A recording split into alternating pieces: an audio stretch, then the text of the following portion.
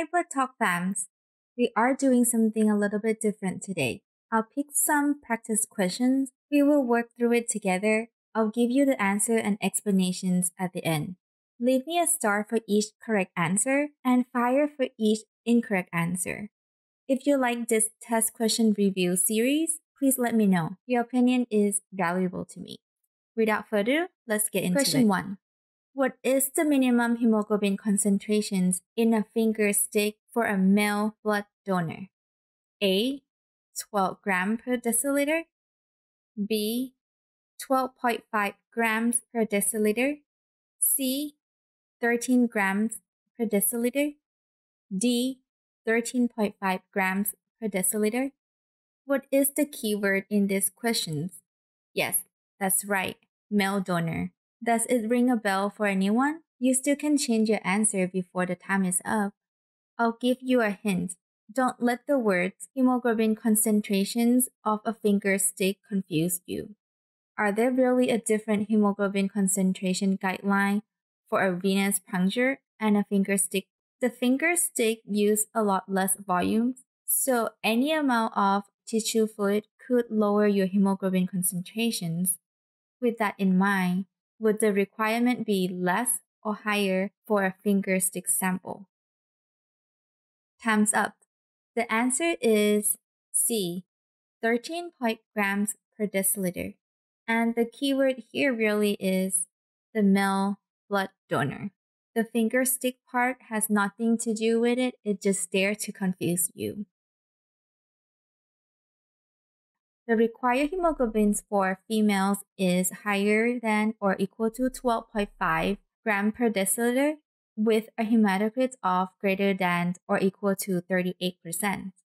The required hemoglobin for male is a little higher at greater than or equal to 13 grams per deciliter with a hematocrit of greater than or equal to 39%. You will need to know the hematocrit as well as the hemoglobins because the questions could easily be changed from hemoglobin to hematocrit. The requirements for hemoglobins and hematocrit stay the same regardless of how the sample was obtained.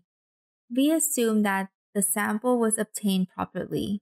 This is where the good phlebotomist technique comes into play. If the collector has a bad phlebotomy technique, for instance, did not wipe off the first drop of blood, the donor may be disqualified due to false low hemoglobin level. In this case, the reading would be lower because the sample is diluted with the tissue fluid. Factual type of question is easy. If you know the requirements, you can answer it. It is a straightforward type of question, so just remember your numbers and you will do well in the exam.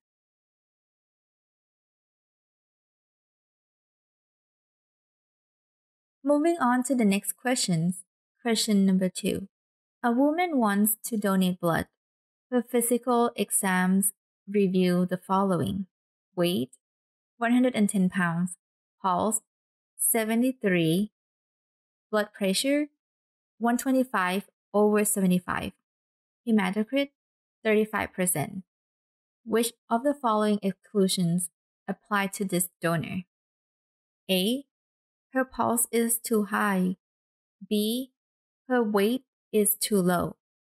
C. Her hematocrit is too low. D.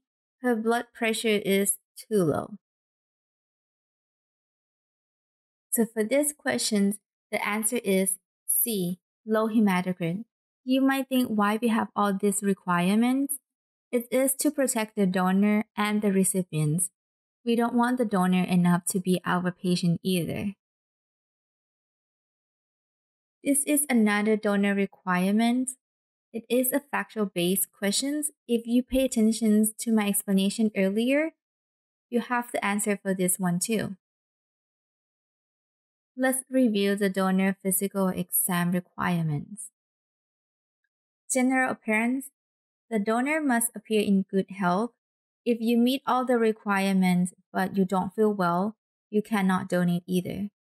The temperature less than or equal to 37.5 Celsius or 99.5 Fahrenheit. Blood pressure 90 to 180. Pulse 50 to 100, weight 50 kilograms or 110 pounds. Hemoglobin hematocrit for women 12.5 grams and 38% hematocrit. For male donor 13 grams per deciliter and 39% hematocrit. The puncture size free of lesion or evidence of infections or drug abuse.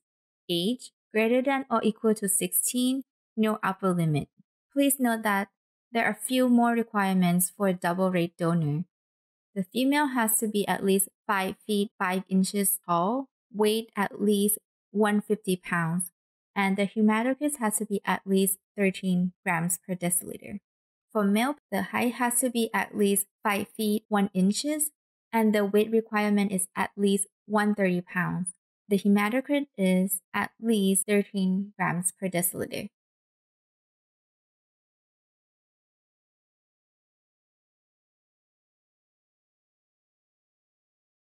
Moving on to the next questions.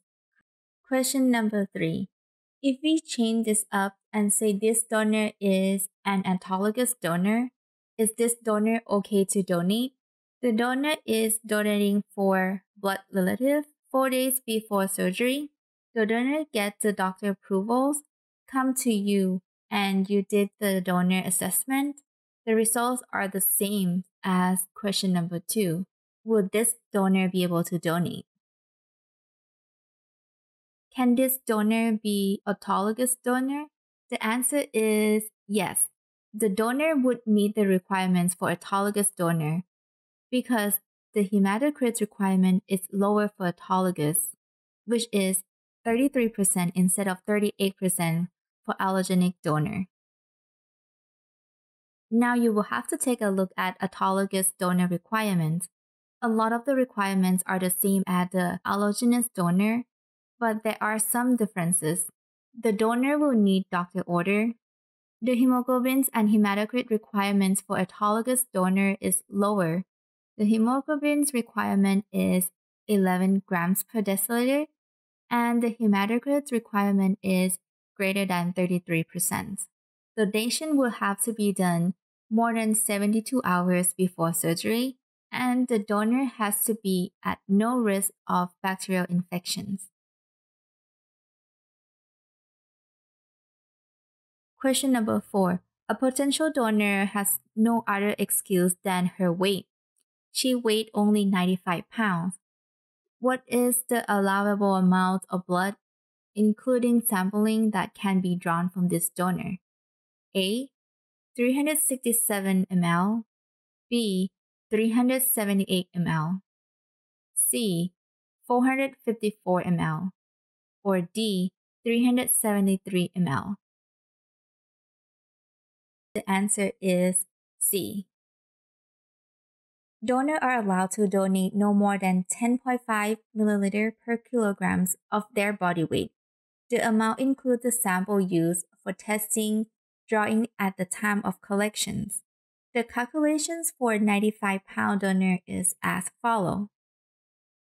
1. You would change the units to match, which you would have to change from pound to kilograms by dividing the 95 with 2.2, so you will get 43.2 kilograms. Then you would multiply 10.5, and that would give you 453.6 ml. You can round that up, and it would give you 454 ml. That means the answer is C. Let's talk a bit about low volume collections. What considered as low volume collections? 1. If 300 to 404 ml were collected, we would label that unit as red blood cell low volumes. This low volume unit cannot be made into components such as plasma, cryo, or platelet. 2. Whole blood volume is less than 300 ml was collected, you will have to adjust the anticoagulants in that bag. Question number 5. How much anticoagulants do we need to remove if the donor weight is 60 pounds? Think about what you should be doing first. I would calculate how much the donor can donate. Then I'll calculate how much anticoagulant is needed for that amount. In normal circumstances, this donor probably won't be able to donate. But in case of research or autologous donor, there may be exceptions, so you do need to know how to calculate. So we'll go through the same as the previous examples. 60 divided by 2.2, which will give you the donor weight in kilograms, and it is 27.3. The donor only allowed to donate 10.5 ml per kilograms. So that means this donor can donate up to 286.7 ml. Once you round up, you will have 287 ml. To calculate how much anticoagulant is needed, you have to know the expected concentrations of an anticoagulant per unit, which is 14%. So 14% of 287, which gives you 40.2 ml. Since each collection bag was preloaded with 63 ml of anticoagulants, all you need to do is subtract 40 ml from 63, and you will get 23 ml of anticoagulant, which means you will have to remove 23 ml of anticoagulants from the bag. Blood talk fun time! Low volumes allogeneic collection should be labeled as RBC low volumes. 2. Plasma and platelet from low volume units should be discarded. Plasma from low volume units has a higher concentrations of citrate, that's why it has to be discarded. That's all I have for today. Give me a star for each question you got right and a smiley face for being here and doing your best. You deserve it. That's all I have for today. Did I miss anything? If you have any question, please let me know. I'm more than happy to answer them. If I don't know, I will try my best to find out for you. Also, keep in mind that the information I put together here is the general practice at the moment. As time changes, certain practice may change, and different institutions may have different policies. So please keep an eye out for that. If you like my video and think it's helpful in any way, please share it with your friends, and I shall see you all next time. As always, remember, your blood tells you the story of your health. Thanks for watching. Bye!